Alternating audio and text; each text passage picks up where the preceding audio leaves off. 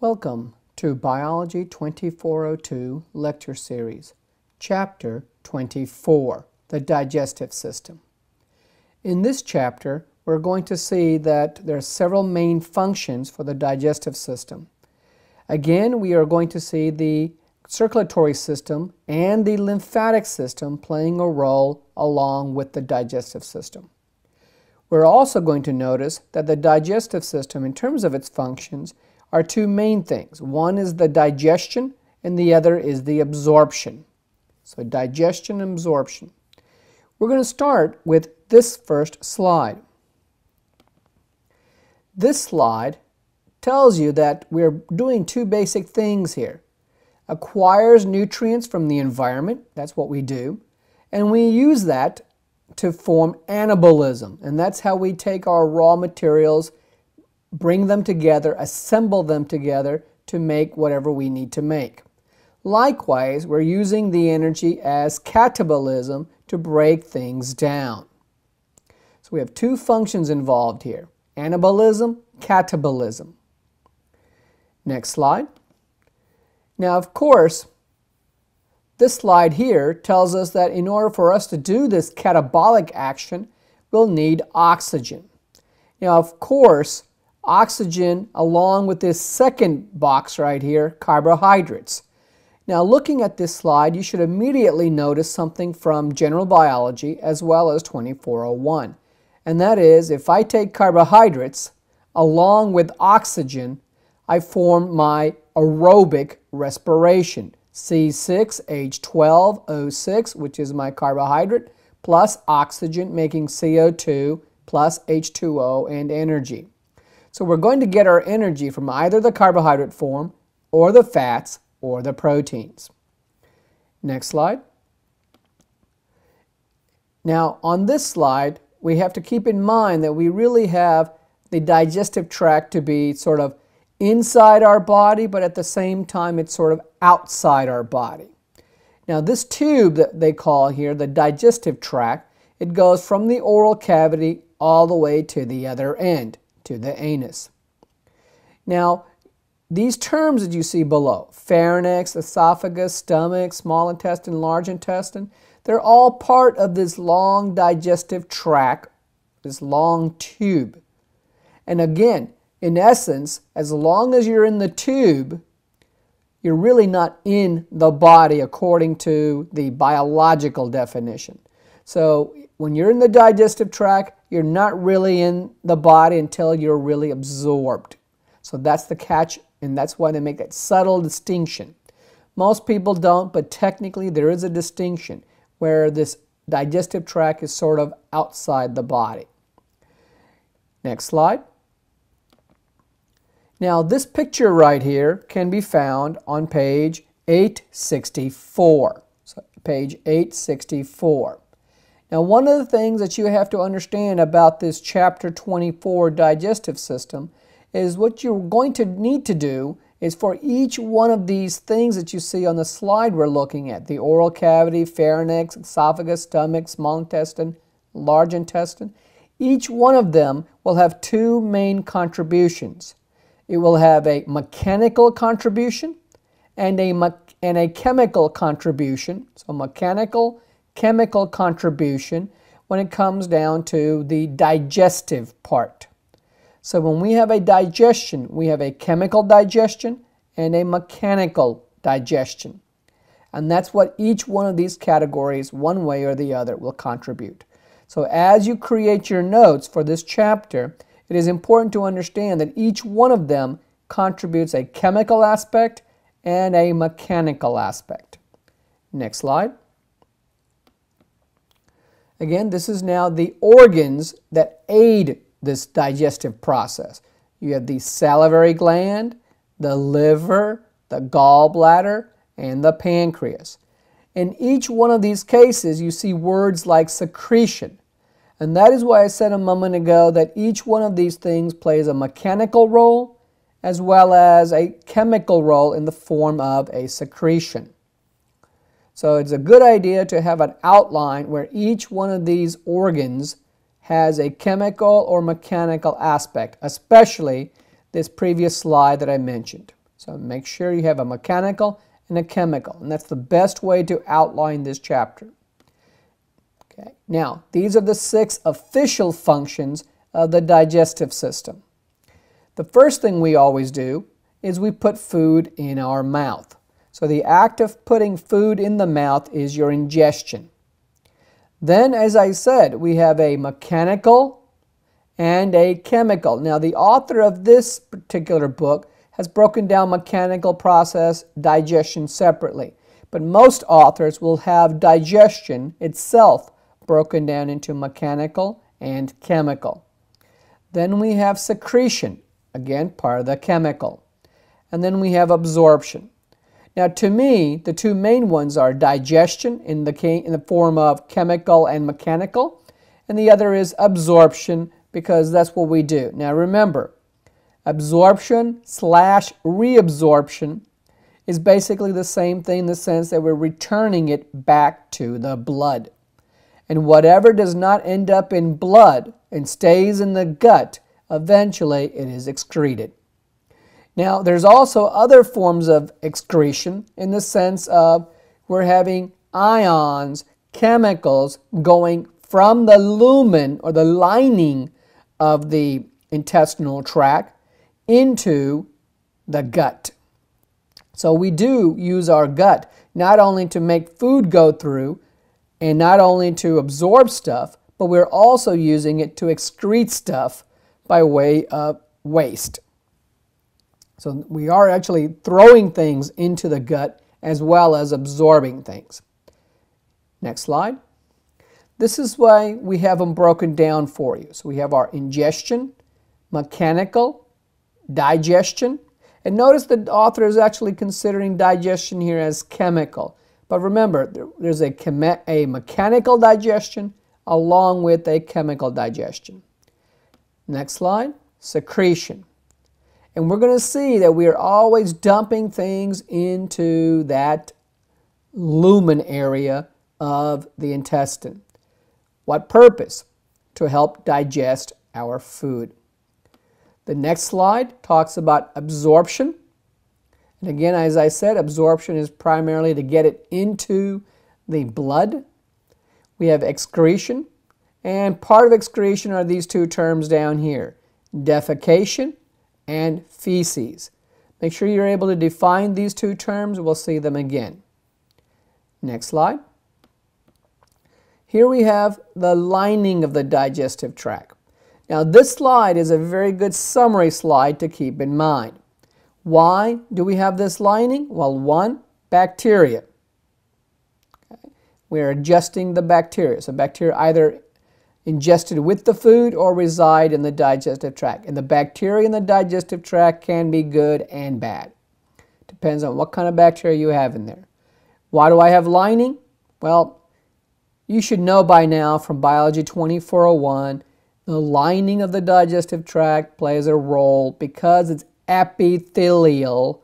It'll play a role in mechanical and digestive. So there's a digestive and a mechanical aspect to the lining. Next slide. Here we have our lining with serous membrane. Again, what do you see here? We see visceral peritoneum, and of course we have the parietal peritoneum. Make sure you know these 2. So these 2 are very important. So visceral peritoneum, parietal peritoneum. You should know that the peritoneums secrete what? Especially this one. They secrete serous fluid. And from Biology 2401, you learn that serous fluid serves to lubricate the organs in the organ lining area. Next slide. Here's that fluid and the purpose of. So peritoneal fluid produced by the serous membrane. This is the same serous fluid that I spoke of. So same serous fluid. If you have abdominal surgery, that fluid is leaking out. You're going to have some friction, some pain for a while when you move around, and then eventually it will build up and the pain will go away. So it allows for sliding without friction or irritation. And if you do not have it, every breath you take, every movement you make, it's going to hurt. The bottom turn right here, that's worthwhile knowing because there are conditions where this happens and that's not good. You get a big fat belly as a result of this. Next slide. Okay, mesenteries, these are the linings in the very small blood vessels that supply the abdominal region and the intestine tract. This is just a general slide to keep in mind. This slide, again, notice passage of blood vessels, nerves, and lymphatics. So passage of blood vessels, nerves, and lymphatics in the digestive. Okay. This slide is worthy of knowing. Next slide. This one, don't care too much about. This picture, don't care. This slide, I do care. This one's important. So the lesser omentum and this falciform ligament. You're going to see it on the liver. Again, where does this come into play? On lab exam day or lab day. Make sure you actually look at the models. So when you're looking at the torso on lab day, make sure you look for these things. So lesser omentum and the falciform ligament. Next slide. This one is important, the greater omentum. It is a fatty apron covering the abdominal region. It acts as a shock absorber, cushions that abdominal region. Next slide. Now this is a slide definitely worth knowing. Why do I have the greater omentum? Okay. I gave you this one a moment ago. Pads and protects the surface of the abdomen, conforms to shapes surrounding the organs, provides insulation, storage of lipid reserves. That's your fatty apron. Okay. So this slide is definitely worth keeping in mind. Next slide. I really don't care too much about that. Next slide. Don't care too much about that. Now, this slide, I do. So this slide is important. Again, we see the mesentery here, the lining. So this is what this mesentery sheet contains: the blood vessels, the nerves, and the ligaments. That is important. So blood vessels, nerves, and ligaments through there. Okay, so this picture is definitely worth keeping in mind and knowing. Next slide. This slide is important. Now again, as you can see that we have compartmentalization. That compartmentalization is part of your peritoneal cavity. So this is important to keep in mind. You'll see this as a torso model in the other room. Okay. Mesentery. Okay. This one you saw. This was an actual picture even in 2401. So you can see the different chamberizations. Here's an outer chamber, labeled for you as parietal because it's the side view. Had it been the front right here, that would be a visceral. And had it been the very back portion, that would have been the retroperitoneal. But you don't have that view here. Next slide. Okay, now on this slide, you see the different layers of the digestive tract. Now, this slide is important in terms of name alone. However, each one of these is shown and labeled as a picture form. So that's the one we're going to go to next. So these 4 layers are important. And here's the picture version of that. Okay. So 4 layers, very important. Now, of course, you know that the mucosa layer is really referring to what? As you can see from the picture, it is part of the epithelial layer. Now this view is nice. This view shows it to you again. And notice I said a moment ago, mucosa. Mucosa has in this case the mucosal epithelium. The other thing to keep in mind is this term that we saw before. In the past, when we used the term lamina propria, we pretty much said that it refers to the connective tissue layer, and that's again true. So it's pertaining to the connective tissue. Then we have our similar villi type of projection here. And within each of these, you're going to see blood vessels and the lymph, and that's green in this picture. So the lymph, which is green in this picture. That is how you absorb your dietary fats. So the lymphatic system will absorb the dietary fats. The bloodstream will absorb the amino acids and the monoforms of the carbohydrates. So the simpler forms of carbohydrates, the amino acids will go by way of blood, and the triglycerides, the fats, will go by way of the lymphatic. We also see two major muscles here. The one shown in this direction here is the circular muscle. Another one not shown so well is at the bottom, and that is the longitudinal muscle. So we have a circular muscle and a longitudinal muscle. So one muscle goes in the same direction as the circle, and the other one goes perpendicular, the length of your intestine. So we have a circular muscle, longitudinal muscle. Now when it comes to these muscles, we're again going to use what term? Our little electrical and chemical story here. You can see a little bit of these nerves right here, especially this one, called the myenteric plexus. So yes, there is a nervous system of the gut, and that's part of this myenteric plexus, the nervous system of the gut. Okay. So circular, longitudinal. So we have an electrical chemical stimulations of these muscles, circular and longitudinal. So yes, the nervous system and chemicals will play a role in the movement of the food through by way of the muscle, circular and longitudinal. Now these two muscles that I mentioned also go with another term, and that goes with what's called motility. Now motility is the rate at which things move through the gut. So if you have a very high motility and very little absorption, that would be basically the definition of diarrhea. If you have low motility and you have very little movement through the gut, then that's going to be your constipation. So high motility will result in diarrhea, low motility will result in constipation. And it does go with this circular and longitudinal. It goes with motility. Next slide. Again, we mentioned this already. Make sure you look at it from the picture point of view. And notice epithelium always goes with what? Gland. Lamina propria goes with connective tissue, areolar tissue.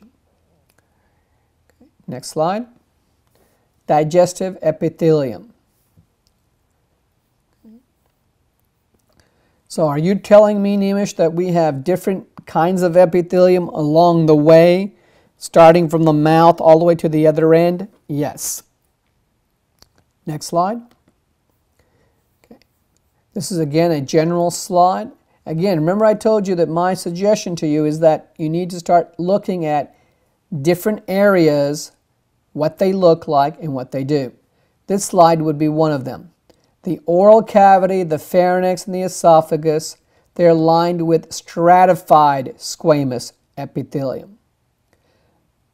Okay. The stomach, small intestine, and most of the large intestine, it's supplied by simple columnar epithelium. So you can see that there is a difference in the epithelial lining depending on where you're at. So this slide is an important one. Next slide. Okay. Now, it turns out that we have not only enzymes being released, but also hormones being released. So as a generic term right now, we have this thing called enteroendocrine. So the digestive system does have hormones and enzymes involved. Next slide. Lining of the digestive tract. This one I don't care for. Next slide. This we do care for. And again, remember, we're going to talk about what I find in the connective tissue. I find nerve endings, blood vessels, lymphatics. We've already talked about those a lot. We also see smooth muscles. These are the same smooth muscles that will be electrically and chemically stimulated. We also see, when we say lymphatic, we see lymphoid tissue. So you're going to have something dealing with your immune system there. Next slide. Okay. I don't care for this one. Now, I mentioned earlier to you, I said circular muscle, longitudinal muscle. To me, the picture is far more important. Now, I also mentioned that the smooth muscles, and again you see elastic fibers here, they are going to be what? Chemically and electrically stimulated. Next slide. We also saw this layer. Now, this slide I would definitely write down. So this slide I write down. Keep in mind we're looking at the submucosa. So the picture that goes with it is important. Next slide.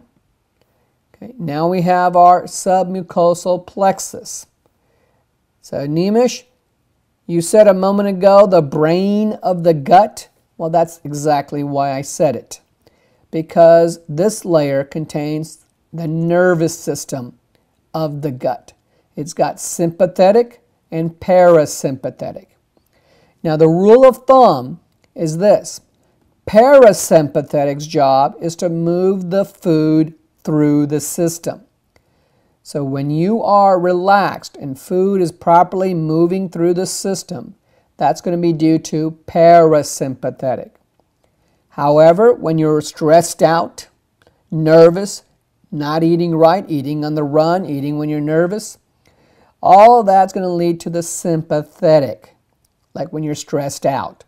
And that's going to slow down the movement of the contents through the gut. So sympathetic action may actually slow down the movement, whereas parasympathetic will continue the movement. Next slide. Okay. We've already talked about this ad nauseum there. We talked about the circular and the longitudinal. Again, we'll see electrical, chemical action with these muscles. And yes, they relate to the word I gave you earlier, motility. Next slide. Okay. Now, I said that there's a brain of the gut. You'll notice down here, sensory, interneurons, motor neurons. If you recall that the spinal cord in 2401 actually had something like this, where you had sensory information going into the spinal cord by way of sensory neurons. Within the spinal cord, you had the interneurons, and then coming out of the spinal cord, you had the motor neurons. Now, if you learned 2401 well with the nervous system, this S, I, M actually relates to stimulus and effector. And what that relates to is that effectors are what? Muscles or glands. Now that should be a little deja vu for you because you learned that in Biology 2401. That's exactly what we're saying again. So that's why I said that we call this enteric nervous system of your gut to be the brain of the gut. It responds to the stimuli by way of effectors, which are muscles or glands. Next slide. Okay. I've already talked about that one. It is a good idea to keep that term in mind, the myenteric plexus. Again, notice they're harping on what portion? The parasympathetic up here. Okay. Next slide. So it's the parasympathetic that's really moving things along, and it's the sympathetic that's going to gum everything up. Next slide. This is a good term. I've already talked about the serous membrane. Keep that one in general. Okay. Now, if you look at this slide carefully, you see words like what? Smooth muscle, pacemakers. You see words like depolarization, contraction. That's because the muscles are very much stimulated by its enteric nervous system to move things along. Next slide. Okay, the top part I don't care too much about. This bottom part is important. Now earlier I gave you this circular layer, or the circular muscle, longitudinal muscle. I told you that they play a role in the word motility. And I said that motility is the rate at which things move through the gut. Well, what is the actual physical thing that the circular muscles and the longitudinal muscles create? They create a wave, and that wave is called peristalsis. So if peristalsis is strong, you're going to have a high motility. If peristalsis is slow, you're going to have a slower or slow motility. Okay, so those three terms, circular muscle, longitudinal muscle, that's one set, motility, and peristalsis are all related. Okay, now the term at the bottom. When you put food into your mouth, once food is sort of dissolved, chewed up, broken up, and then shoved to the back of your throat, it changes name. So it's no longer called food. It's called bolus. So once you put food in your mouth and it reaches the back of your throat, right around the pharynx, if you remember from the respiratory chapter, they called it oropharynx. We typically call it pharynx proper. Once you get there, it's truly called bolus. Next slide. Now, this slide I am not going to say much about, because if you read the slide, you'll see that I have already said it. What words would go down here? Peristalsis. What are the two words I keep harping on? Circular muscle, longitudinal muscle. All of this will relate to motility. Next slide.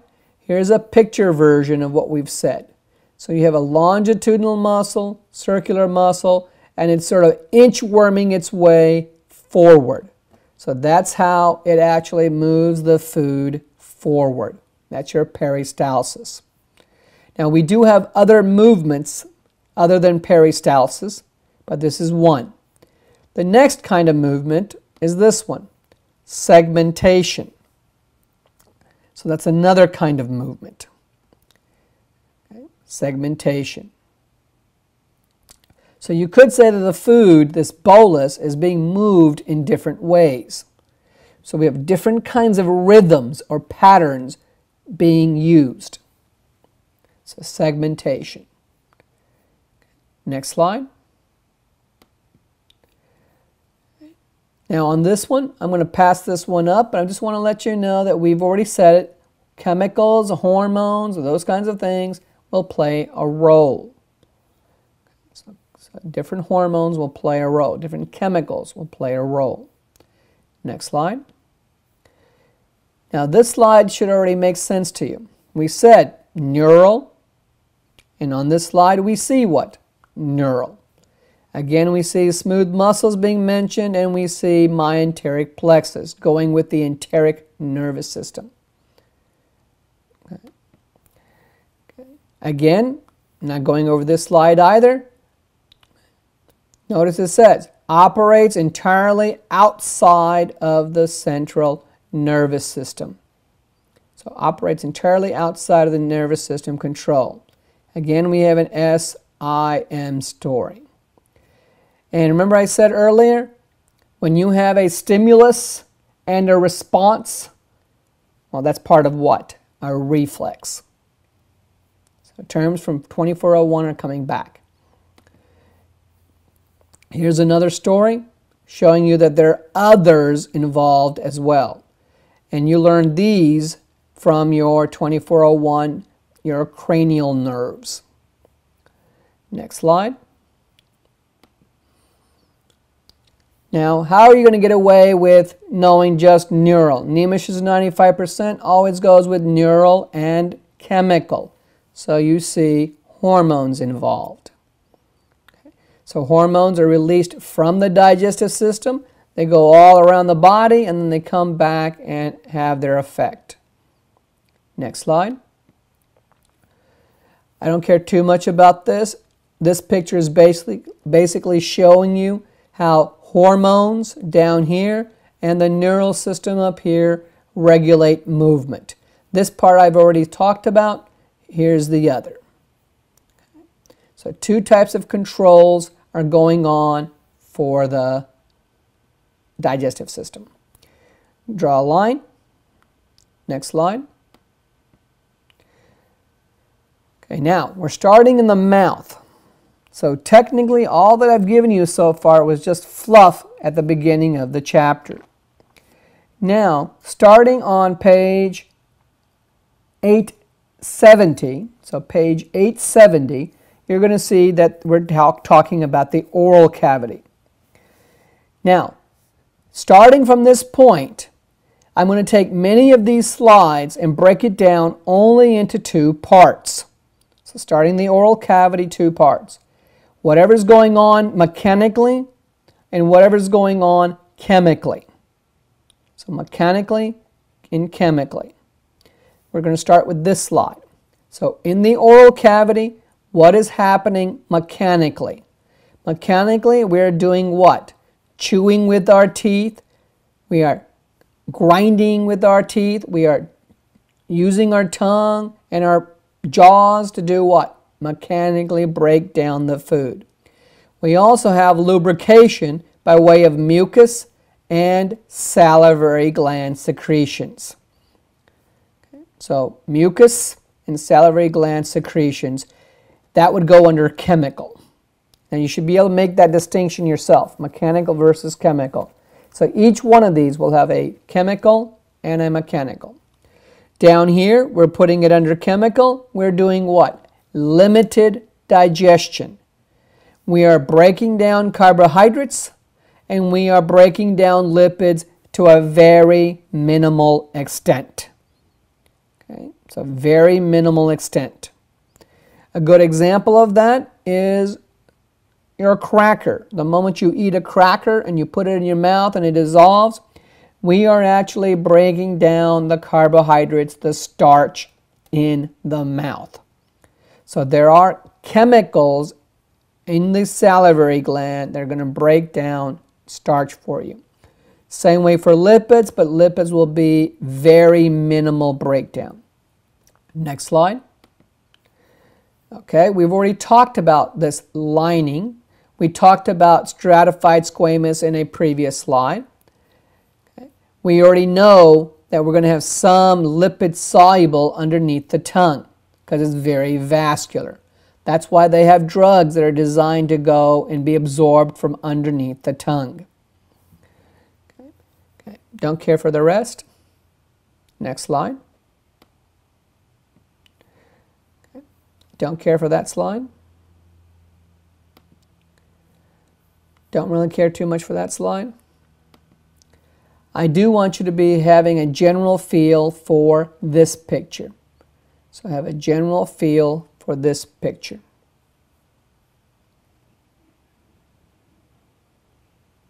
Next slide. Okay.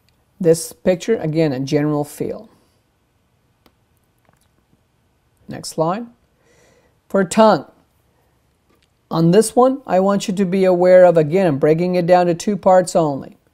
Mechanically, this is what the tongue does for you. Compression, abrasion, and distortion. It helps us move the food around. So number 1 and number 2 will go under mechanical. The only one for me under chemical is this one down here, linguinal lipase.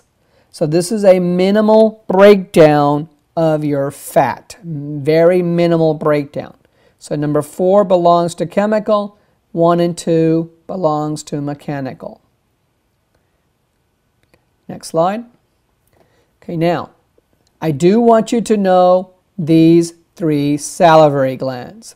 There is a picture for them. So do know that these 3 salivary glands. Okay, now, remember, we're still breaking it down into mechanical and chemical. This is the chemical that I want you to write down under oral cavity. So remember the big heading and either mechanical or chemical. So oral cavity, chemical will be salivary amylase. It breaks down the carbohydrates, the starch for you. So that's important. Next slide. So if you've not noticed, one last time, I'm going to take the big heading up here, and I'm going to give you the mechanical aspect and the chemical aspect as we go along. So I want you to know those three, and this is the one we're currently on with salivary amylase. Next slide. In this one, all I care is mucus, because that's what? A chemical. So mucus under chemical. Next slide. Again, what do I have? Mucus, salivary amylase. Here's the picture version of the 3 salivary glands. So make sure you know where they are. So the 3 salivary glands. I really don't care too much about that picture. Next slide. And now we're on saliva. Okay. Saliva. This picture is important. It lets you know who produces the most saliva for you. The submandibular gland makes up most of the saliva. So this slide is important. Next slide. This slide is important. So you know that most of saliva is what? Water. So most of saliva is water. What kind of things do I find in saliva? I find electrolytes, buffers, mucus or mucin, antibodies, enzymes, and waste. Why antibodies? Well, that's why a dog licks its wound. The saliva has your immune system in it. There are things in your saliva that fight germs. We typically call them lysosomes. Okay, lysosomes. Okay. Next slide. Okay, so now, again, where are we still? Oral cavity. What do we see here? Lubrication, that's going to be what? A mechanical process. So mechanical for lubrication. We already talked about this one, the salivary amylase. So again, that's under the chemical aspect. Next slide. Okay. Now, this slide I want you to keep in mind for sure, and that is salivation is under neural control. So salivation is under neural control. So when your mouth starts to salivate because you see something that tastes really good and you know it and smells good, you start to salivate. So salivation is under neural control. Now please note, it's parasympathetic.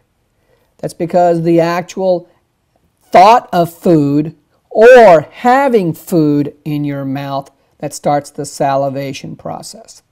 So the thought of food or active food in your mouth will cause salivation. And that's going to start a lot of other processes moving forward. So if you don't eat, but you go through window shopping for that little pastry cake, as you're looking at that cake in the window and it's starting to taste good and look good, you're going to start to salivate. So whether you have food in the mouth or not, the thought of food will cause that salivation. It will start the rest of the process to move forward. Next slide. Teeth. So now we move to oral cavity. Teeth. What do you think teeth are going to do? Chew, masticate.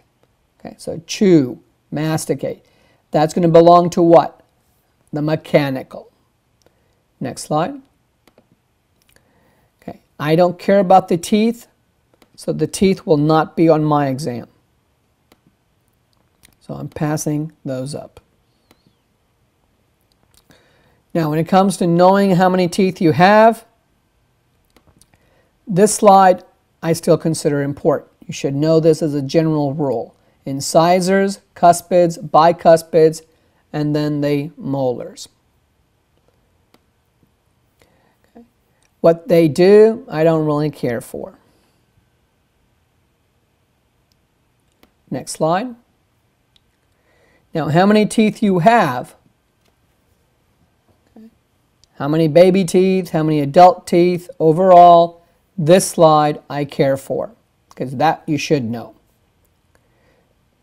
So we have 32 permanent teeth, right? So 32 permanent teeth, 8 on each side, upper and lower.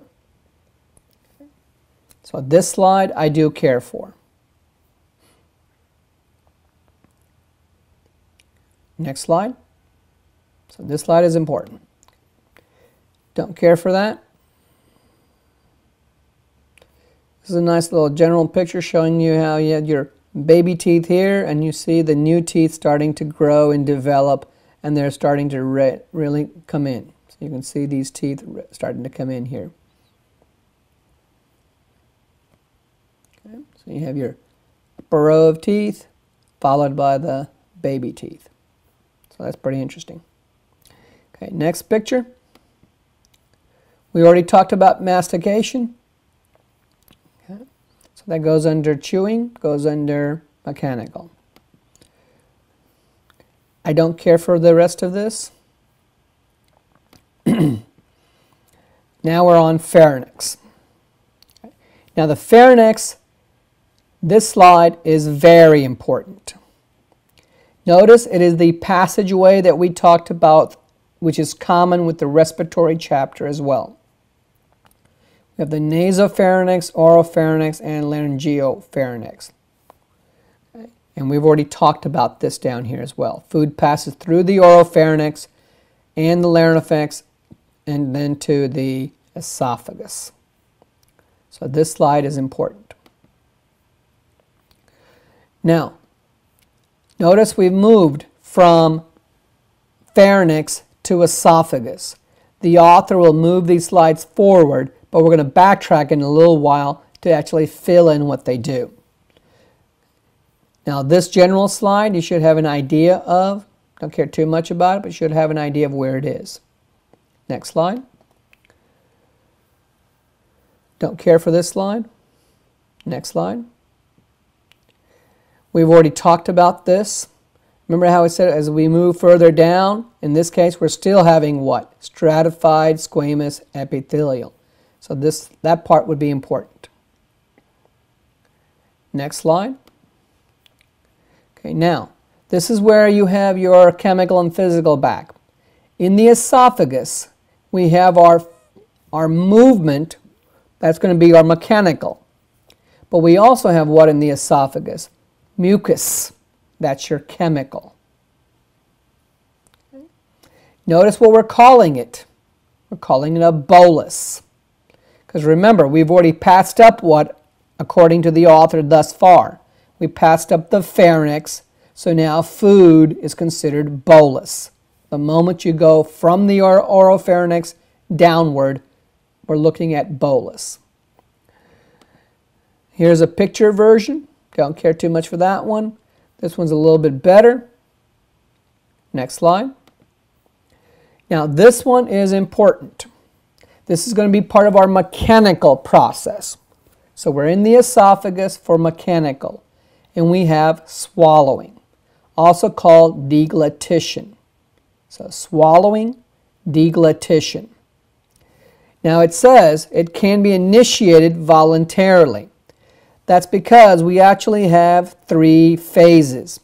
I'm going to use what the author has provided so that therefore there's no confusion between books.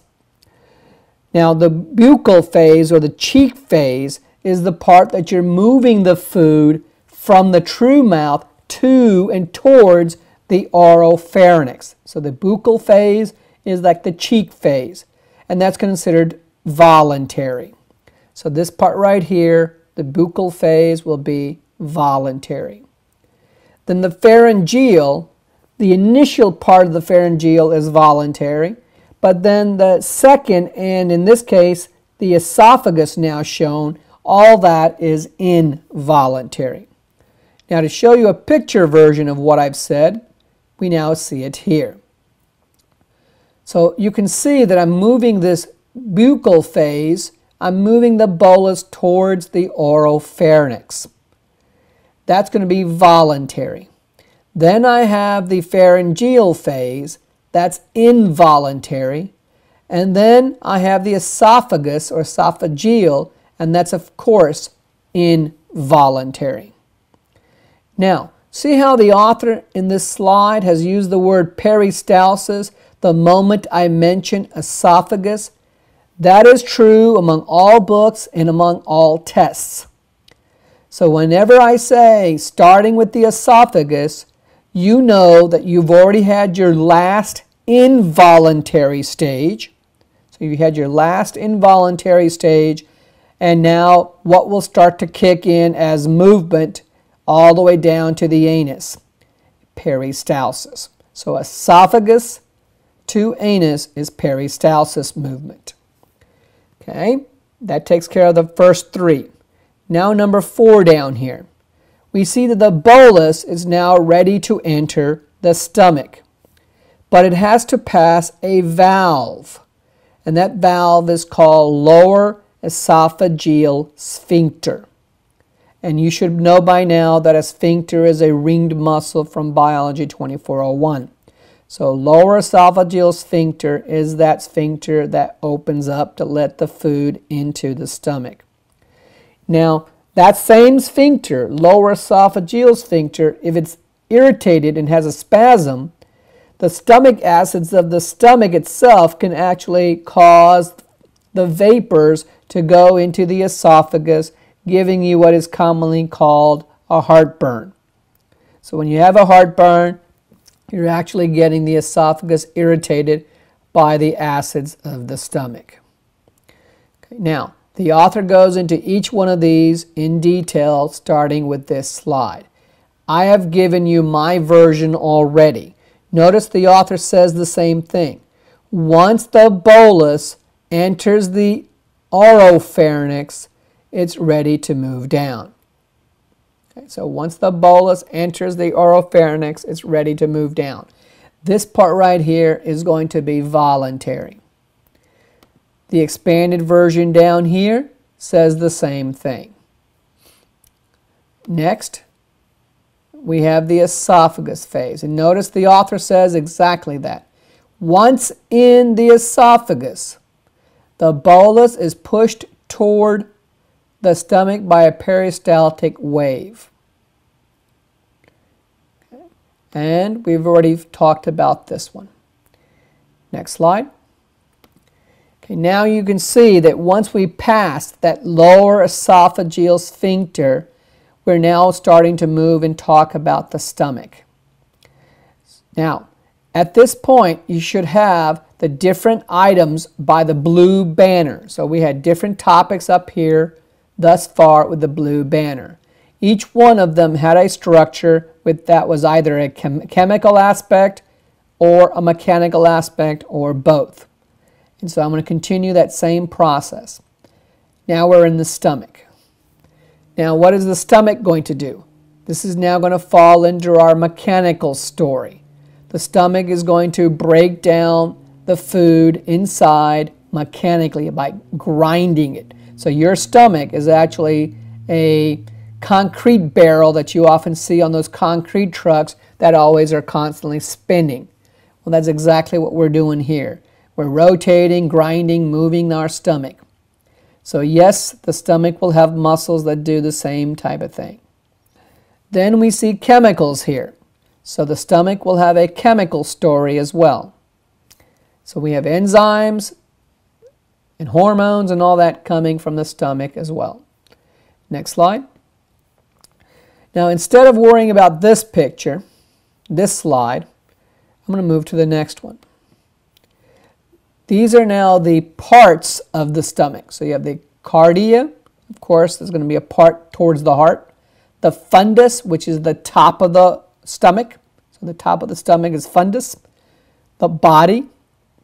And then we have an area called the pylorus, which is at the bottom end of the stomach. Now the stomach is positioned as a J-shaped organ. Now where are you going to best see this? on lab day when you actually touch the torso model. Now, what does the stomach going to look like? The stomach is going to look like this. That is why it's best to touch the stomach. We said earlier the top portion is the fundus. That part is the cardia because it faces towards the heart. This is the body part, and then we have our pyloric area down here. Now we're going to talk about this picture. First we see that the heart has 3 layers. We've already talked about longitudinal, we've already talked about circular, but notice it also has an oblique layer. So your stomach is not only grinding and moving as a circular fashion, and not only a longitudinal fashion, but it's sort of a twisty motion as well. We also have these folds in the stomach. These folds in the stomach are called rugae. So the folds in the stomach are called rugae. We'll see that the stomach has multiple linings in its layers, very much like what we've seen. And we see the pyloric sphincter at the bottom end. Now once I pass this pyloric sphincter, I've entered the first segment of the small intestine, which is the duodenum. Some people pronounce it duodenum, same thing. So the first segment of the small intestine is the duodenum or duodenum. Now, this pyloric sphincter has an important role. That sphincter is going to be our gate to determine whether we're ready to move the food further down or not. So once you swallow your food, it goes down the 3 phases we saw. The stomach's going to grind, mix, chemicals are going to go in there. You're going to chew up your food by way of the stomach, and then it's going to be ready to move further down. It's going to be a hormonal control and an electrical control that's going to control how well the food moves down and when the food moves down. Okay? So that when is important. One of the things you're going to learn as we go through this chapter is that there is an anticipation story. So we always are going to do what? Have the materials ready in anticipation of what's headed our way. So even though we're now talking about the stomach, everything that we're now talking about has already been preset the moment you put food into your mouth. Now let me say that one last time so you got that down. Nimish, are you telling me that the stomach has already started doing its thing the moment I put food into my mouth? That's exactly what it says. So the moment the food goes into your mouth, the stomach is anticipating everything, getting everything ready. So what do you think is going to happen to this pyloric sphincter right here? It is going to open. And when it gets ready to open, we've already done what? Everything further downstream has already gotten ready even before the food moves there. Okay? So even before the food moves there, we're going to anticipate and have everything ready in advance. Next slide. This slide is for your perusing. I've already talked about it. This slide is important, but I'd rather do it by way of a picture that's coming up. I'm going to quickly talk about it anyway. The epithelial has mucus. So what do you think that's going to go under? Your chemical. So stomach, chemical. Are you now noticing that even the epithelial has changed? The stomach now has simple columnar epithelium. Okay, so simple columnar epithelial. And that should tell you something. When you change that structure from stratified squamous epithelial to now simple columnar epithelial, we're doing what? We're getting things ready.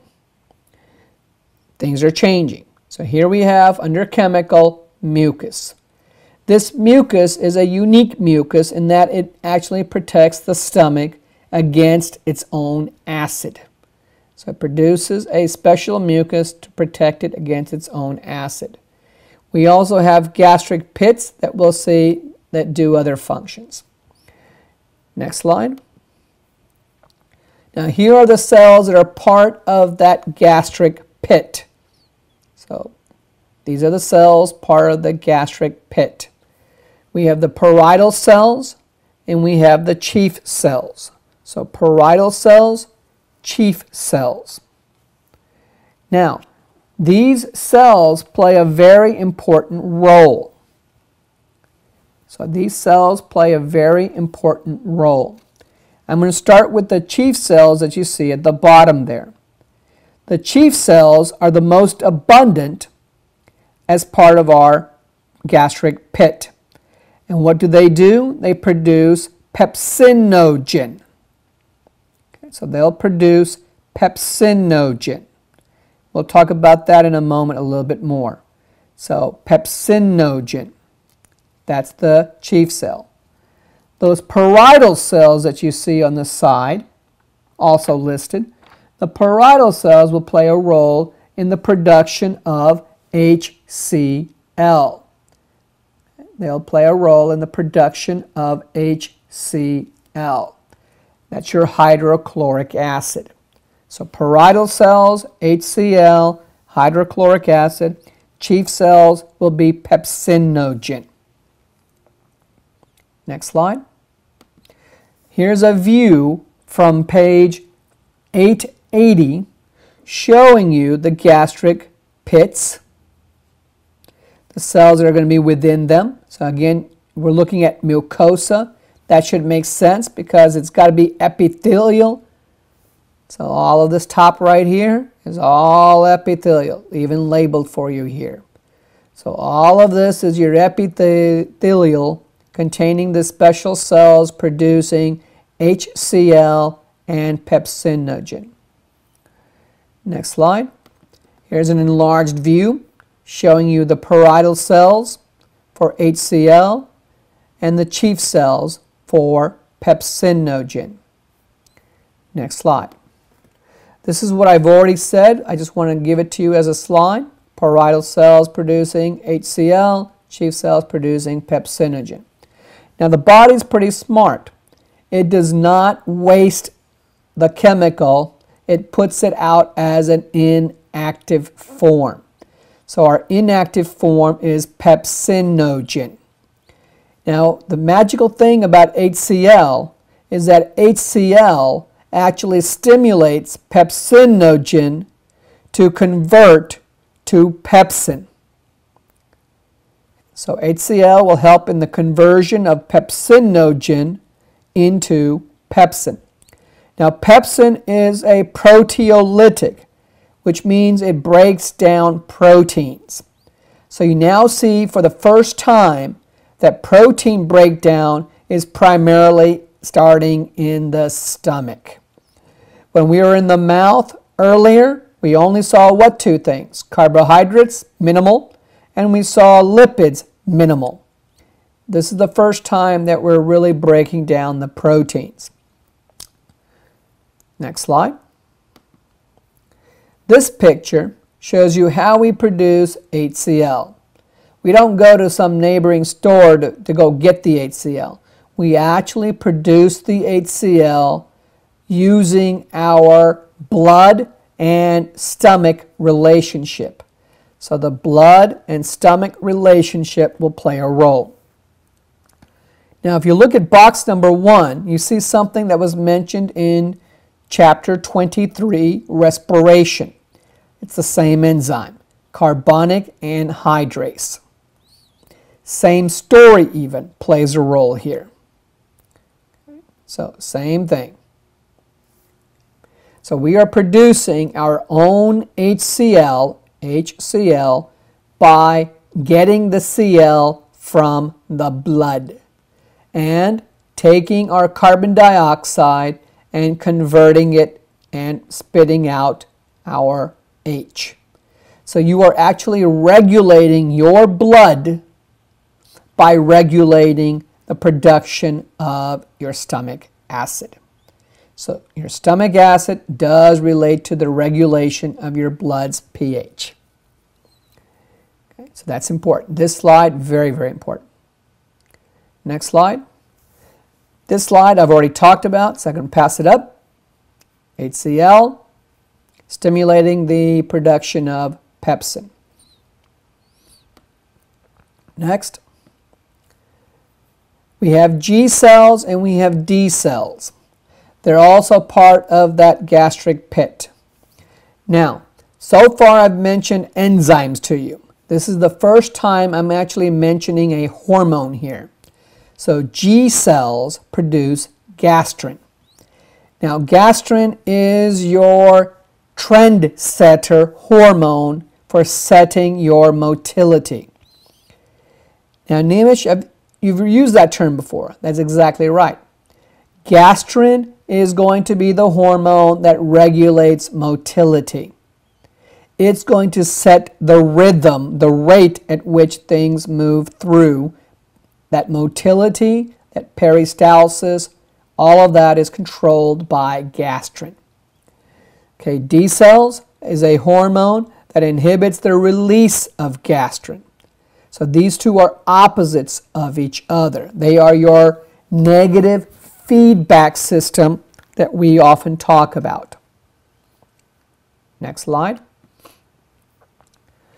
Now, this slide is an important one, and it often is accompanied by a picture, which you'll see on the next slide. Now, this slide right here, or this one that we're looking at now, talks about the three phases: the cephalic phase, the gastric phase, and the intestinal phase. These three phases are dealing with what two things up here? The nervous system and hormones. So when you're regulating the production of an acid and the movement of the food, it's done by this. So gastric, cephalic, intestinal. Let's look at them. Here's your first picture. This is the cephalic phase. So the page I'm on is page 884. So page 884. Now, here we have cephalic pertaining to the brain, the head. Here's food. Notice it's the sight of food, the smell of food, the taste of food, or even the thought of food. So sight, smell, taste, or thought. What will it do? It's going to stimulate the vagus nerve. Now remember, vagus nerve is very much a parasympathetic cranial nerve, right? Parasympathetic. Notice what it's doing for you. Mucus cells producing mucus. Now remember, the food hasn't even arrived there. It's just the thought of food, the taste of food, the smell of food, or whatever. We're just getting our stomach ready. Chief cells producing pepsinogen, parietal cells producing HCl. And then we have our G cells producing gastrin. Now, gastrin is going to be the one that is going to be a stimulatory effect. It's going to say, all right, start churning, start grinding, start moving. And notice it even controls what? Moving through the pyloric sphincter. Because either there is food in your mouth, there is food in your stomach, and if there's food in your stomach, we need to do what? Move it ready further down. So that's the cephalic part. Next, this slide is the gastric phase. In this one, we do have food in the stomach. So the previous one assumed there was food. Here we actually have food in the stomach. Food, when it comes into the stomach, now, once it comes into the stomach, it's going to stretch the stomach. So it's going to stretch the stomach. That's going to cause distension. And it's going to tell the brain, hey, no more food in the stomach because stomach is full, right? Stomach is full. So the stomach is going to distend and tell the brain, hey, stop eating. That is why some people get stomach stapled or clipped or stomach small, shrunken a little bit, just to do what? Curb themselves from eating. Because their stomach is stapled, they've got a smaller stomach now because they've got a bisection done. So we have a distension. The stretching causes stretch receptors, and the brain was told to stop eating. Elevated pH. Once you put food in your stomach, the pH is going to go up. It's now going to be basic. That's going to tell the brain to do what? Food is in the stomach. Start kicking out the enzymes. And as you can see, it does that. It tells the stomach to start spitting out all of this stuff. So elevated pH and distension is going to cause the stomach to produce all of this. Then we have proteins, partially digested proteins. That's going to cause gastrin to say, okay, we are pretty much done with our chewing. We need to start moving things a little bit further. So gastrin will promote this. Gastrin will promote that, shown by these aqua-colored arrows. And then we also see mixing and waving here. So we're just going to have stuff as enzymes and hormones, and we're going to start churning, mixing, grinding, and the stomach is going to do its job of breaking food down. And we're almost ready to do what? Move it further down. Now remember, gastrin is a hormone, so it must go by way of the bloodstream. So gastrin is a hormone, it does it by way of bloodstream. Now there's one thing I need to mention before we go any further.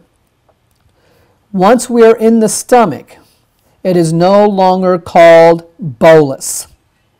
It is called chyme. C-H-Y-M-E. So the contents of the stomach are now going to be called chyme. C-H-Y-M-E. Next slide. Now, once we're basically told to stop, what's going to happen? We're going to start doing what? Stretching the duodenum. When you stretch the duodenum, you're basically telling the stomach, hey, I've already gotten your stuff. I already got the stuff coming towards me, towards the duodenum, through the pyloric sphincter. You can stop doing what? You can stop churning out more pepsin. You can stop churning out more HCl. And you can also do what to your peristalsis in the stomach portion? You can stop the peristalsis there too, because food has already dumped into the duodenum. Now the duodenum has its own hormones. Now how do I know that these are hormones? Because they travel by way of the bloodstream. So they're traveling by way of the blood. The first one we have is CCK. CCK stands for cholecystokinin. Okay, so cholecystokinin. It's coming from the small intestine here. And notice it says, in the presence of lipids and carbohydrates, we're going to promote CCK. Okay, so CCK, cholecystokinin. Now, not mentioned here, but again, remember, we are anticipating.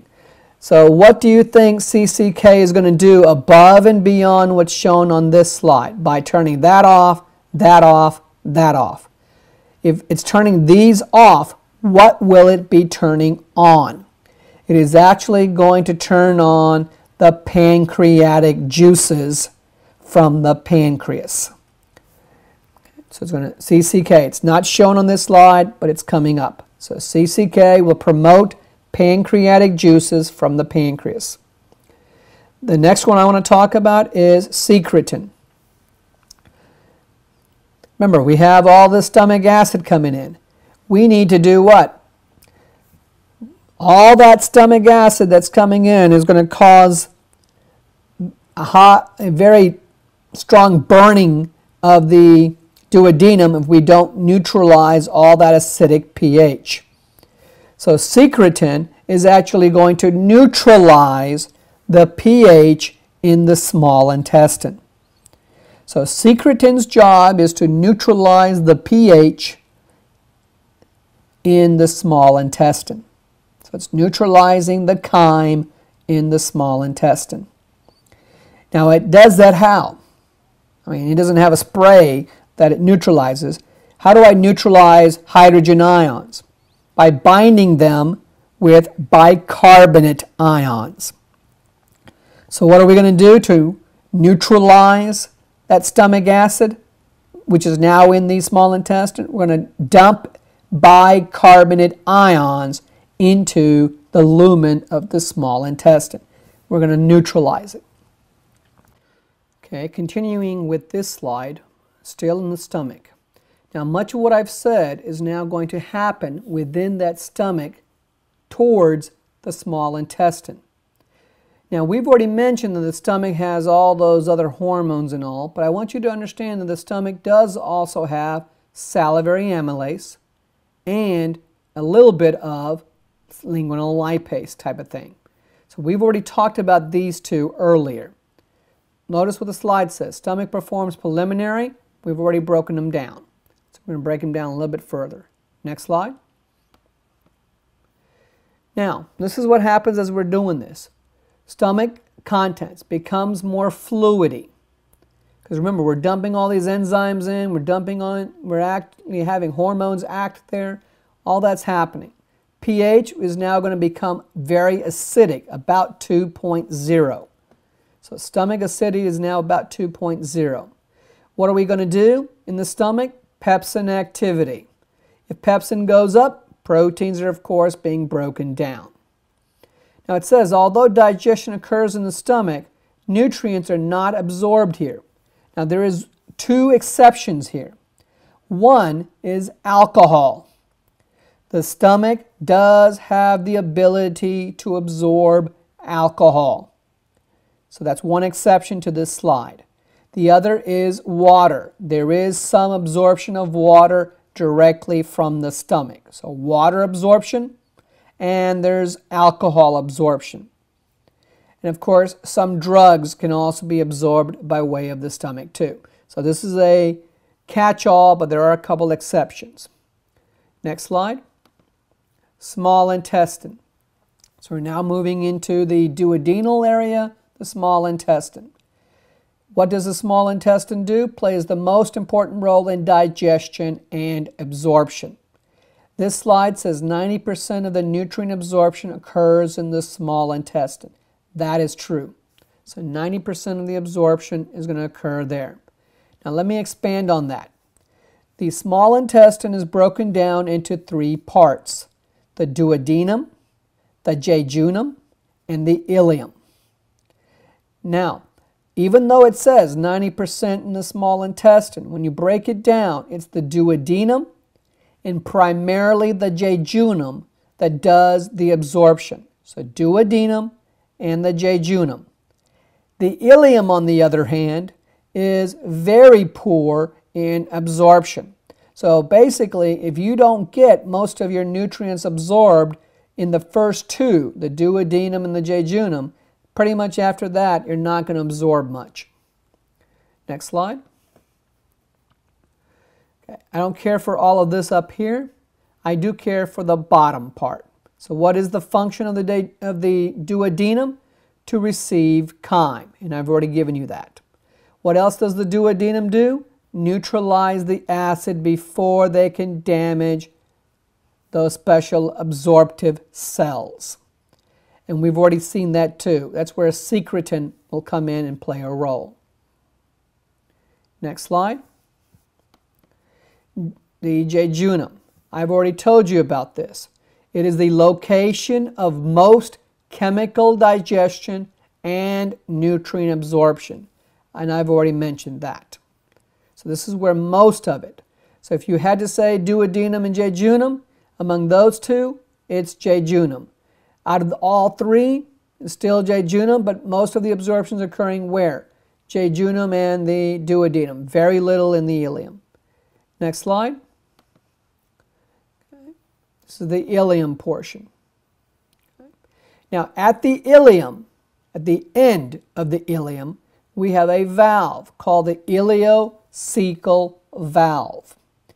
Now the name has changed. Long ago it was called a sphincter. They even call it a sphincter down here too, but the name officially has changed to ileocecal valve, even though it's a sphincter. Now this valve, once you pass it, you enter the cecum. So once you pass the ileocecal valve, you're now in the cecum, which means you've gone from small intestine to large intestine. You've also changed the name.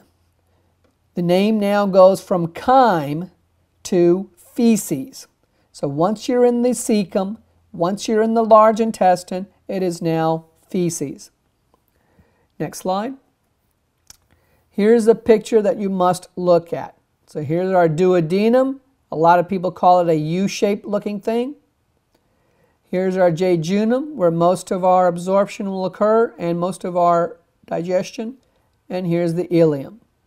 And right here, right close to that appendix there, right next to that appendix, right here is your ileocecal valve. This part right here would be the cecum, and then we have our different portions of the overall large intestine. Next slide. Okay, this slide, again, I want you to notice that now that we're in the small intestine, we still have what? Simple columnar epithelium. So simple columnar epithelium. Next slide.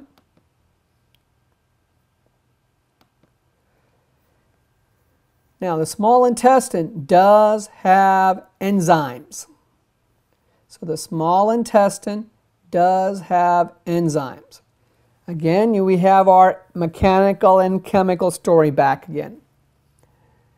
So we have our mucus and we have our enzymes coming from the small intestine.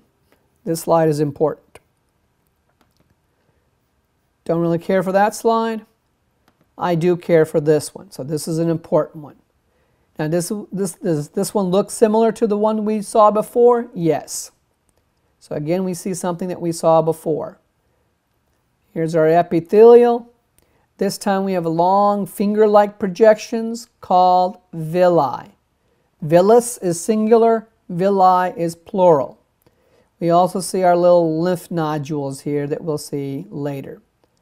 If you recall, I mentioned something like Peyer's patches for our lymphatic chapter. Well, that's what this is going to be related to, our Peyer's patches, one of our fixed macrophages, but for the intestinal area. Okay, so this picture to keep in mind. Here's the enlarged view of what I've said before. The blood vessels here will pick up the carbohydrates in their simplest form and the amino acids. The lymphatics, as we saw before, these lacteals as they call them, these lacteals will pick up the triglycerides. Here's a micrograph view of the same thing. Next slide. This slide, don't care for. We've already talked about the brush border. And these are now the enzymes. Now, the next few slides are important to understand that these are enzymes coming from where? Coming from the intestinal lining itself. Now, the key one to keep in mind is this one right here, enteropeptidase. Some people call it enterokinase. So on a test, you might see this one listed as enterokinase. That is important. Now, what does it do? What does this enteropeptidase or enterokinase do? It activates the trypsinogen. Now, let's not get confused here. We said that CCK, that's coming from the small intestine itself, is going to tell the pancreas to release enzymes. Yes, pancreas will bring enzymes to this duodenal region. One of the key enzymes is called trypsinogen, and you have to activate it before it's ready. So this enteropeptidase, or what I call enterokinase, will activate trypsinogen. These we've already seen before. So gastrin, CCK, cholecystokinin, and secretin. So this is why I'm saying put them on flashcards. So it would be a good idea to put these enzymes and hormones, these are hormones down here, put them on flashcards. Next slide. Duodenal. I don't care too much about this, but just understand that we're producing a lot of mucus in the intestine, especially in the duodenum. Next slide. This slide is important. Remember, again, chemical. Moisten the chyme and buffer the acids. And we've already talked about that. Okay, so buffering the acids and moistening the chyme. So we have a lot of water there. Next. Again, you see what kind of language. Parasympathetic will accelerate the movement. It's under enteric nervous system. And chyme will now move into the duodenum and a little bit further down. Next slide. Now this slide is important because you need to know what kind of reflexes. Now anytime we have a reflex story, you know that you're responding to something. So the gastroenteric reflex stimulates motility and secretion, all entire small intestine. That means that the moment you put food into your stomach, it's going to start moving whatever's already in the small intestine further down. So that's the top part. So the top part says that the moment I put stuff in the stomach, again, remember that word anticipation. So once I move food into the stomach, whatever's in the stomach needs to move further down. Same is true for this one. Whatever is in the stomach is going to cause whatever is in the ileum to move further down. Remember, we got to make space, so we have to move things down. So the gastroiliac reflex means once I put stuff in the stomach, it's going to want to shove things from the ileum further down. So from the small intestine into the large intestine. Now, have you experienced that? Some people are very sensitive to this, such as breakfast in the morning. Some people can't go until they eat breakfast. Once they eat breakfast in the morning, it starts to move. So once they have food going into their stomach by way of breakfast, it starts making the bowel movements move further along. That is what I showed you with this slide a moment ago. So the moment I have stuff in my stomach, it's going to force things to move further down. Next slide. This is on page 885. Okay, so page 885. It is a very good thing to look at this page. So having stuff in the stomach is actually going to move things further down. Next slide. Now, all this time that we've been talking about getting stuff from the stomach into the small intestine, we've never mentioned the pancreas. Well, now we see pancreas involved because once we have got ourselves into the U-shaped portion called the duodenum, we're going to say, hey, we need to have chemicals get to that duodenum from the pancreas.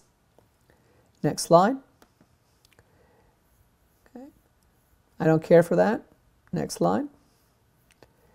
Now, this part is important, but not the whole thing. What's really important is this part down here. This pancreatic acini, or acini. Those cells are not the same cells you saw in chapter 18 for the islet of Langerhans.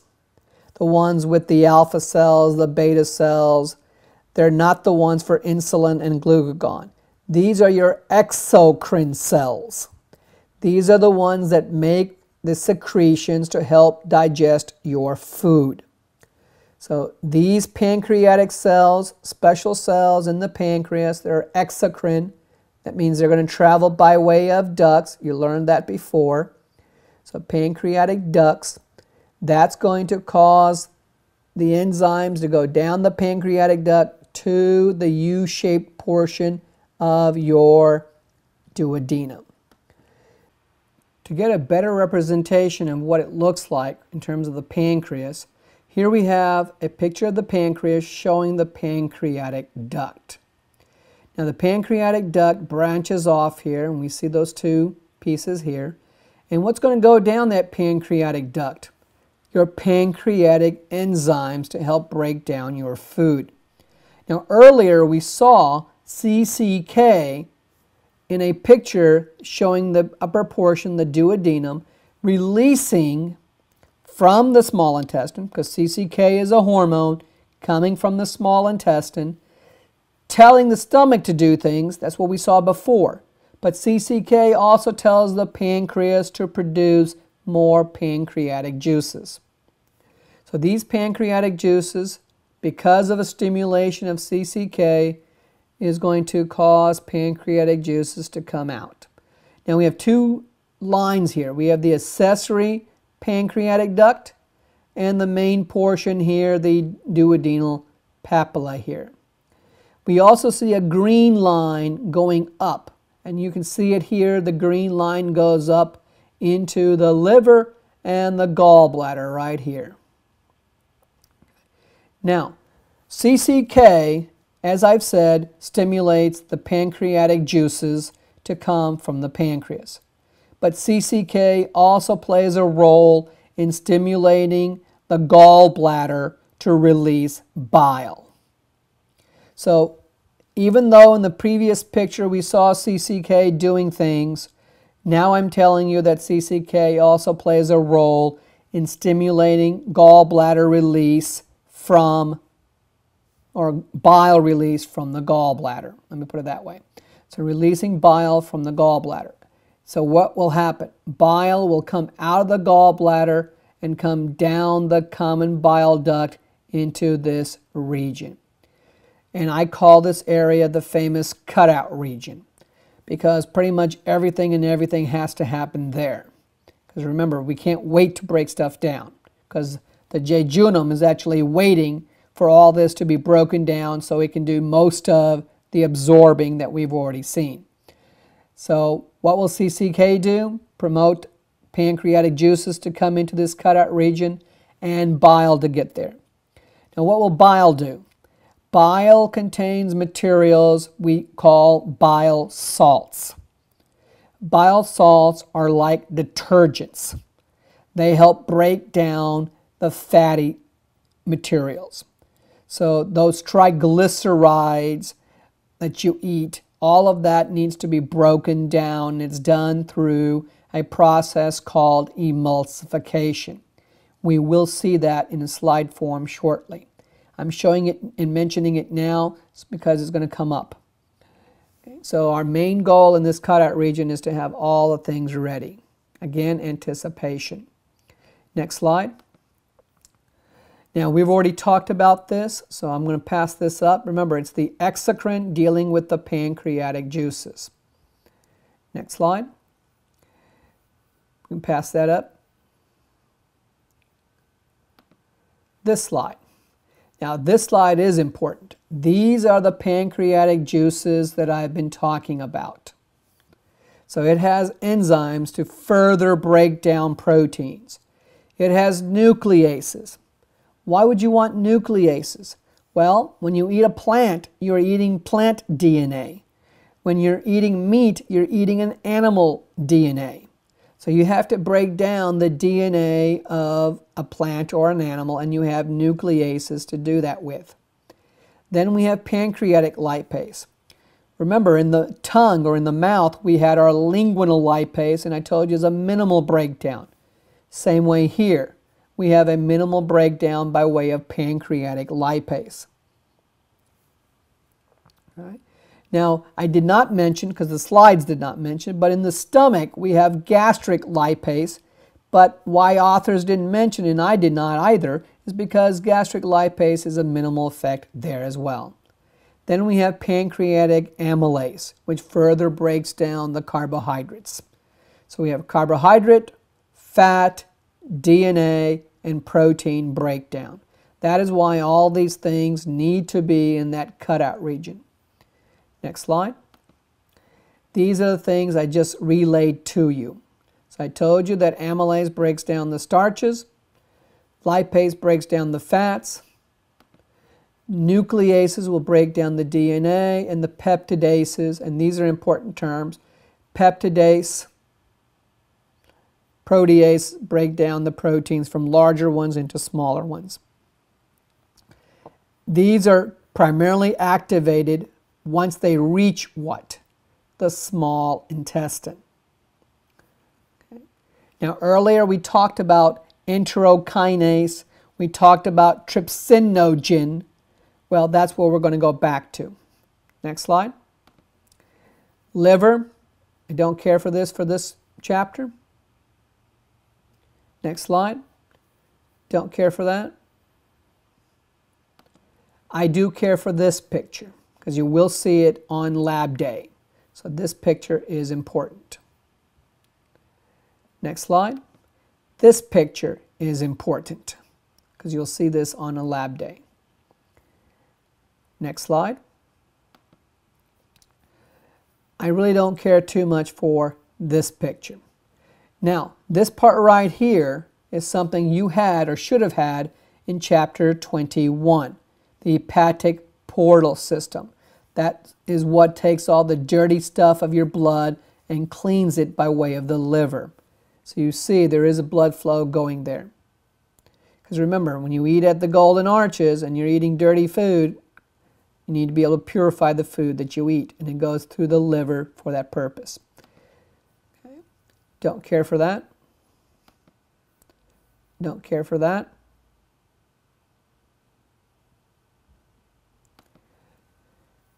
Okay. Don't care for that. I do care for this. I mentioned Kupffer cells when we talked about the liver as a fixed macrophage. So this is your rehash of that. Next slide. Okay, this part I have mentioned. We talked about the liver and bile. Next couple slides are going to mention what bile is all about. Okay. So we talked about the common hepatic duct. We talked about the common bile duct and cystic duct. These were all in picture form a moment ago. Here's another one that goes with it. So again, we see common bile duct. We already saw common bile duct meeting who? The pancreatic duct. Next slide. So this is the story that we saw earlier with a different picture. Here's our pancreatic duct. Here's our common bile duct. And it goes into this region right here. Next slide. Now this slide is an important one. Look what it says. The liver secretes bile, so that's what this is. The bile will then go into the gallbladder. So bile will go into the gallbladder. As we've already said, it's going to be released by way of CCK. So CCK will stimulate the release of bile from the gallbladder, and it'll go into that cutout region we keep talking about. Now, this line right here is important. It's called hepatopancreatic sphincter. Some people call it hepatopancreatic ampulla. To me, one and the same. So hepatopancreatic sphincter or hepatopancreatic ampulla. What will it provide? It will provide bile. Now, what's in bile? I said earlier that bile has bile salts. What will bile salts do? Break down the large fat droplets into small ones called, the process is called emulsification. So very much like your dishwashing liquid that you put into your oily casserole pan. The moment you see those big fat droplets and you add a drop of soap to it, it breaks it apart into smaller pieces. That is exactly what we're doing here. So emulsification by way of bile salts, breaking larger fat droplets into tiny ones. Next slide. So this slide's important. What does the liver do? This one is important. Write it as is. The next slide's better. These are all the functions of the liver. I would definitely put these on flashcards. So this was the first portion. This was the second portion. So put those on a flashcard, the functions of the liver. Okay. This part we've already seen before. We saw all of this before in chapter 19. Next slide. Okay. So this is a rehash of that other one. So this one here is related to this one. Okay, so it's a repeat. Next slide. Now, largest blood reservoir in the body, that's the liver. So next to the brain and the heart, you got a whole lot of blood where? In the liver. Okay, so the liver has a lot of blood flow. So brain, heart, liver, kidney, that type of thing. Liver contains a lot of blood. Okay. This slide, functions of liver. Okay, they're important as well. So you can see you have three main categories for the functions of the liver, and each category has a lot of functions within it. So what I would do to make sure we have it straight is I would start off with that slide and then break this slide off into its own flashcards. So that would be one, that would be the other, and then this is the last one. Now this slide is important. Dietary lipids are not water soluble. Pancreatic lipase is not lipid soluble. So what do I have to use? I have to use bile salts by way of emulsification to break them down into tiny droplets. So that's important. So this slide is important. Next slide. I just want you to know what a gallbladder is and where it is. I don't care for that slide as much. Don't care for that one. This one you do need to know. Now if you don't know it from this slide, I don't care, but I really care for the picture, which we've already looked at. So be aware of the picture if not this slide. Okay, next slide. This we've already talked about. So CCK. CCK will do what? Release bile from the gallbladder. So release bile from the gallbladder. Okay, next slide.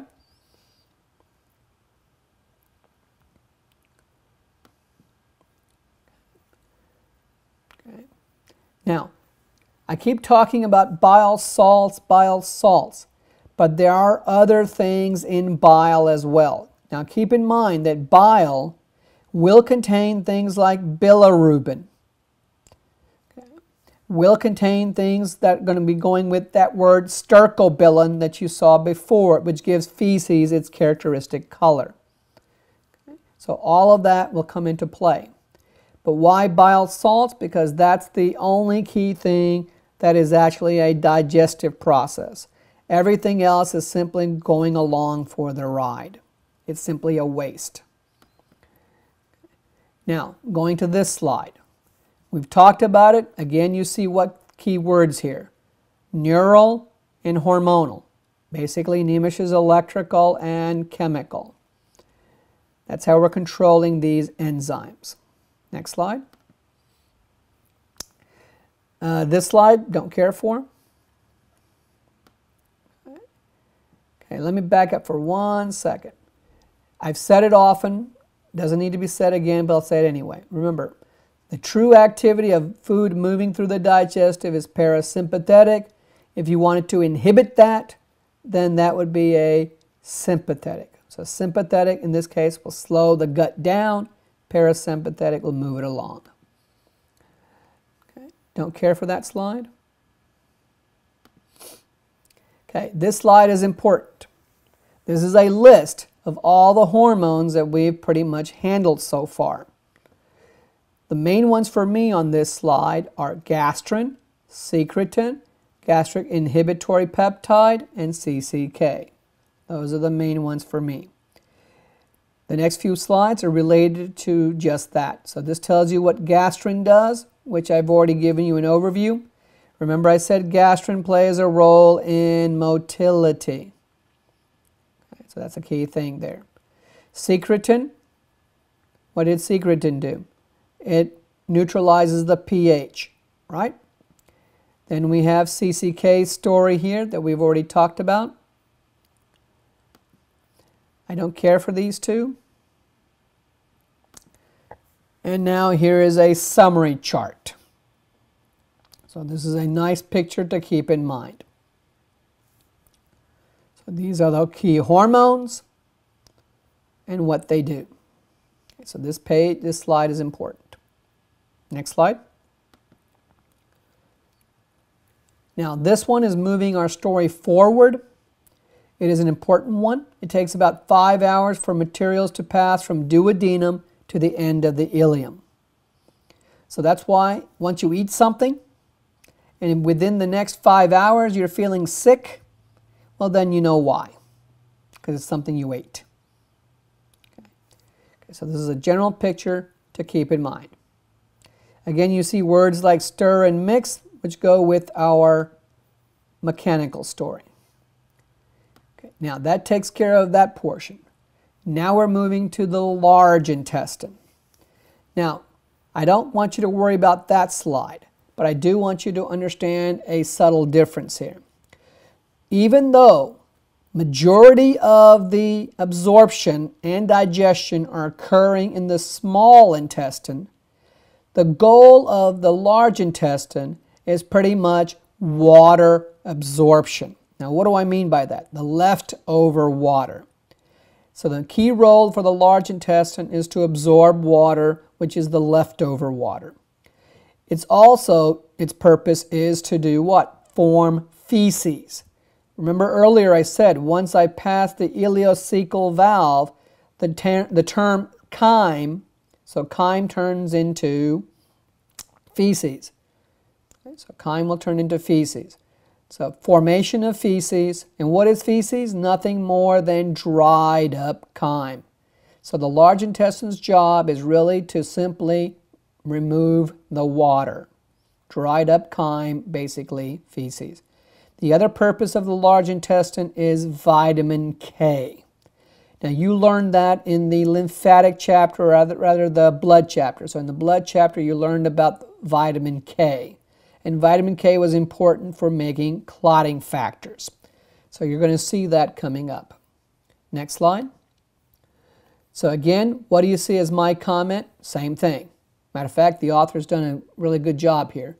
Large intestine's main role is to reabsorb the leftover water. Its goal is to form feces by drying up that. And we have vitamins involved, and those vitamins are such as vitamin K. And, of course, to hold and store the fecal matter in the rectum prior to defecation. So this slide is the summary I just gave you. Next slide. I really don't care for that slide. Don't really care for that. We've already talked about it. The appendix. Understand it's a vestigial organ. It is a lymph node. So if you have an inflammation like a tonsil inflamed in your mouth, what do? You get the tonsil removed. Well, if you have a lymph node swollen, in the case of an appendix, what do? You get the appendix removed. Same thing. Okay. Colon. I don't care for the overall slide, but I do care for that word. So I want to make sure you know what that word is, and can you identify it on a model or a slide or whatnot. So that term is important. Next. Okay. That term is important. Okay, so that term is important. Next slide. Don't care for that. Okay, this is important. Know the different segments of the large intestine. So we have the ascending, and notice this would be part including what? The cecum. So the cecum is actually part of this. So we have cecum included in the ascending, then the transverse, descending, sigmoid. Next, we have it broken down a little bit further. So these are now parts broken down. Okay. Next, again, parts broken down, parts broken down, parts broken down. And now we have this line. This one is important to know that mesenteries are actually supplying blood to the large intestine, as with the small intestine. This picture is very important. Now, you're not going to be asked to label every darn thing on this, even though you should be able to. But you should have a good idea of what we're talking about here. So here's my ileum. Here's my ileocecal valve or sphincter. Here's my cecum, my appendix, ascending, transverse, descending, sigmoid, and then the rectum. Okay. Now the haustra is shown here. And the object of the game is to get this understanding of all these blood vessels here that are part of what? The mesentery. Okay. Next slide. Okay. Now, of course, you know that the rectum, the movement of fecal material into rectum, triggers urge to defecate. So there must be a neural connection with the rectum's expanding. So when you get more and more fecal matter in the rectum, then you're going to get the urge to go, and you're going to get the urge to defecate. Okay? So that's what that relates to. Next slide. Anal is really the opening or the exit, the anal orifice. Next. We have our sphincters.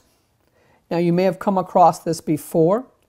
Now this is true not only in the digestive chapter, but also later in the urinary chapter, which will be the next chapter for us, in essence, after chapter 24. Now here's what we got here. The internal sphincter is not voluntary. So the internal sphincter is not voluntary. The external sphincter is voluntary. Okay. So this slide is important. So the internal is not voluntary, external is voluntary. Next slide.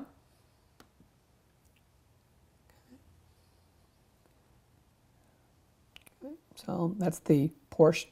Just want to show it to you. And now we have this one. Had I had little blisters here, or swellings, then that would be a sign of a hemorrhoid. So on this picture, if I had hemorrhoids, it would be showing up here. Sometimes you have external hemorrhoids as well. So internal and external. Here's the external sphincter. So you see a little bit, that muscle right there is the external, followed by the internal. So external, internal. Okay, so this picture is important. Next slide. Now remember, the large intestine, they lack villi. That right there should confirm my comment to you. Since large intestine lacks the villi, it's not for absorption of nutrients, but only what? Absorption of water. Next slide. Okay. Provides lubrication. It has your lymph nodes that we've talked about. Again, I don't care too much for that slide. Here's what the large intestine will look like. So this is what a colon looks like. It does not have the villus. It has these goblet cells for the mucus to help lubricate the food through. Remember, we are going to dry it out, so we have to somehow move it along. Okay. So remember, not really much for absorption other than water. So it's not really for absorption other than water. Next slide. It says it again, primarily for what? Absorption of water.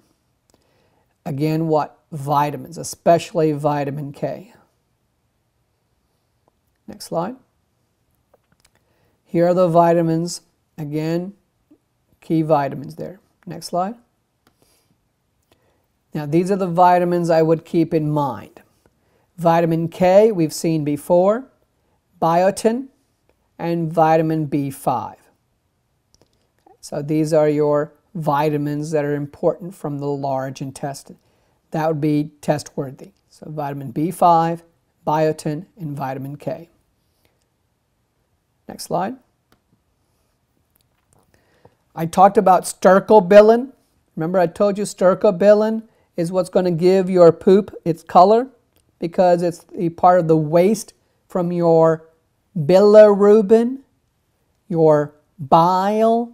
So the bile, the bilirubin, stercobilin, that is what's going to give your color of your poop. Okay. These are the other wastes that you find in your poop. Hydrogen sulfide, indole, ammonia.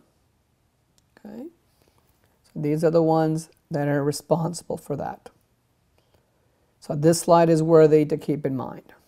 Next slide. Gas, flatulence. Notice, bacteria feed on indigestible carbohydrates. So if you actually cut down on your carbohydrates or are able to better absorb your carbohydrates, you will have less gas. If you eat a lot of fiber and a lot of fruits and vegetables, especially the ones that cause gas, then what's going to happen? You're going to slow down your movement because you're going to bulk up your food in your gut, but at the same time, it's going to cause gas because the gas is coming from the bacteria because you have not fully digested the carbohydrates. Okay. So that's how you avoid gas, by watching what you eat and when you eat it. Next slide. Okay. We've already talked about the ileo or the gastroileal and the gastroenteric reflexes. Notice what it says. Move materials into the cecum while you eat. That is why when people are eating, some people have the urge to go because whatever was already in there hours before, that wants to come out now, especially when food goes into the mouth. Okay. This one is important to keep in mind. There's often one question related to this. Next slide. This one is very important. So there's always one question related to this. Mass movement. And mass movement is the one that every time to time you get this urge to move forward. Okay? So it says distension of the rectal wall triggers defecation reflex. It says 2 positive feedback loops. And that is why you move forward as a positive feedback to get the stuff out of you. Don't care too much about that one. Don't care too much about that one, but I do want you to study this picture. So you have a short reflex, a long reflex.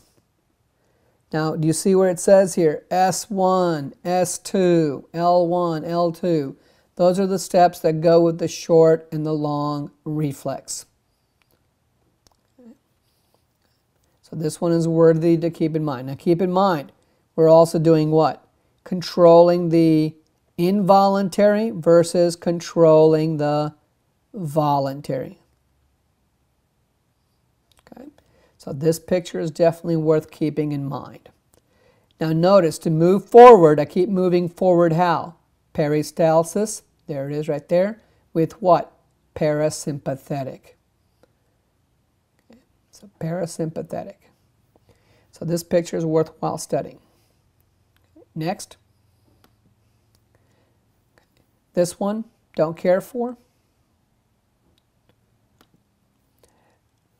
This one, don't really care for. This one, don't care for. This is a summary sheet letting you know that we have enzymes coming from where. So this is a very good thing in this book, giving you an example of what you should have. So there are secretions coming from salivary, from the tongue, from the stomach, from the pancreas. This is what you have to do for me as well. Can you tell me what comes out chemically and what's happening mechanically for each of these places? Next slide. Okay. Now, these are the enzymes that we've spoken of overall. We've mentioned something that is a carbohydrate, protease, lipase overall. Now, what is the name of the game? The name of the game is to break down all of my nutrients into its common form. So proteins need to go all the way down to amino acids. Carbohydrates need to go all the way down to monosaccharide, glucose form, or fructose form, and we need to get the lipids down to a triglyceride form. Here's the brush border. These are coming from the small intestinal area, so the small intestinal enzymes. This is a slide definitely worth writing down. So these are your carbohydrates. Notice where they come from. Salivary amylase, as we said, came from there. Pancreatic came from pancreas, so this is pancreatic amylase. Maltase, sucrase, lactase comes from the brush border, small intestines.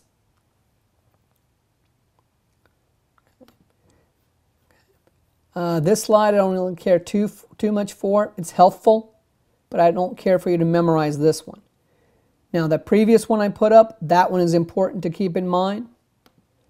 This one is important to keep in mind. That way you know where they're coming from. So you have a part and where they're coming from. So pancreas, these are your enzymes. Pancreas, your enzymes. We talked about pancreas earlier, trypsin, trypsinogen. So this is very important to keep the structure or the organ and what it produces. It's very, very important. Again, helpful, but I don't care for that one.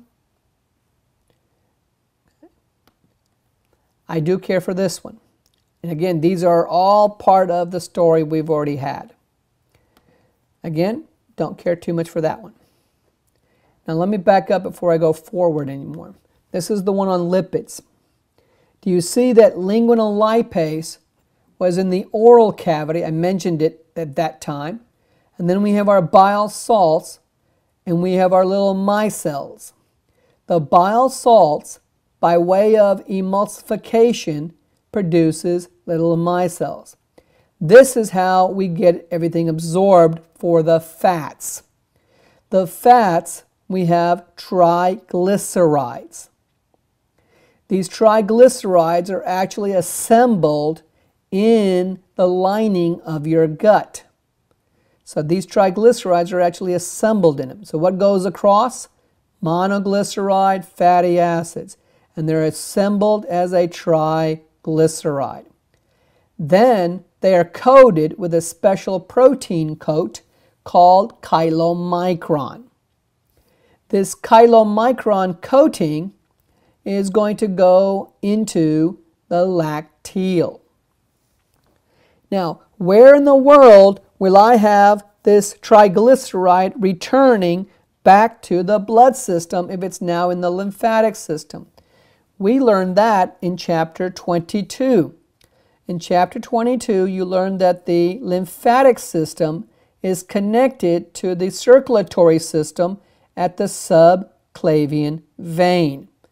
And that is what's mentioned right here. Okay.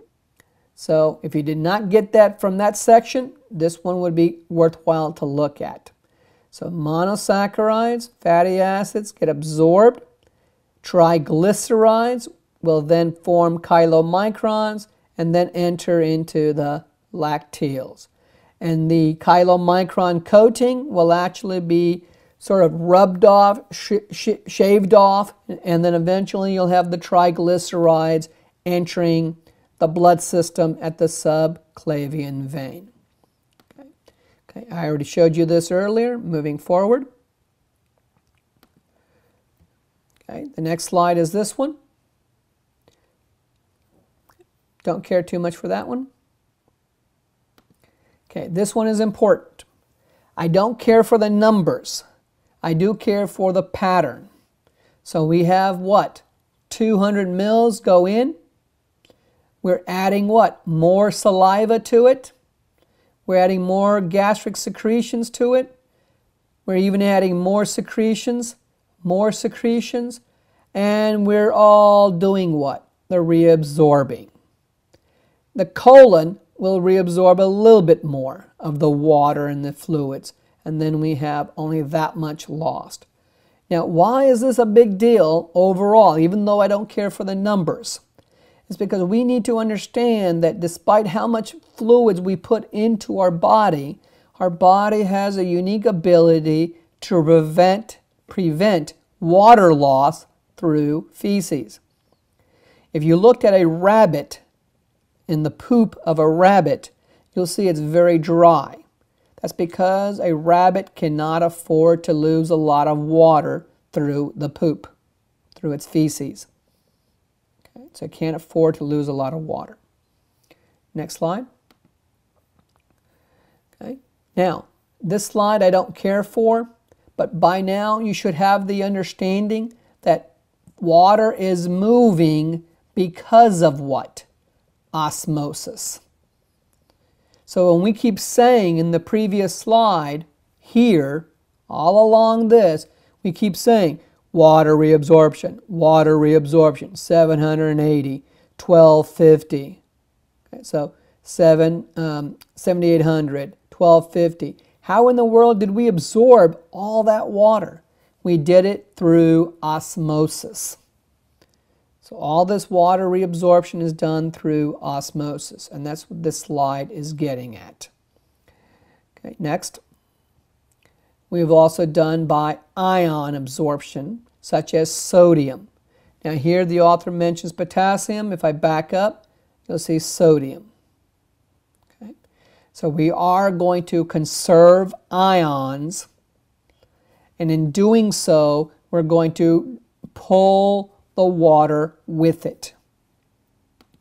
Okay, next slide. So, and you know that ion absorption must require some kind of active transport. So it does take ATP to reabsorb water. That's the message they're trying to get across. Okay. Vitamins come in two groups: fat soluble, water soluble. Fat soluble ones are A, D, E, K, and water solubles are the B and C's. Next slide. This slide I don't want you to memorize, but if you look through this, what do you see primarily? Anytime it has to do with very vital ions, it's going to be active transport. Sodium, active transport. Calcium, active transport. Magnesium and iron, active transport. Bicarbonate, not so much other than the pH balance.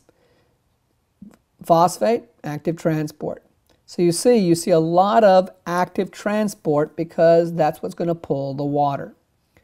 Next slide. Age-related changes. Okay. I do want you to understand that as we age, the cells that line our intestinal lining go bye-bye. That's what the first bullet says. Second bullet, our motility decreases. So what do you see happening to older people? They tend to require medication to do what? Help them with their bowel, because they're often constipated, taking things like X-Lax and Metamucil and all of that, right? So the object of the game as you get older is to monitor your peristalsis. Motility will decrease. You'll be more constipated.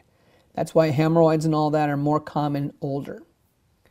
Then, next slide, last slide, we see colon cancer, stomach cancer on the rise with age.